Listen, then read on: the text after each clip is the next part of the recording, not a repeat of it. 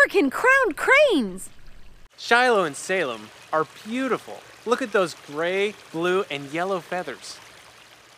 Those beautiful long feathers on their wings allow them to fly really well. But because they're so big and tall, they need a little bit of help to get up in the air. So they run, jump, and take off. Once in the air, they flap those huge wings and it gets them where they need to go.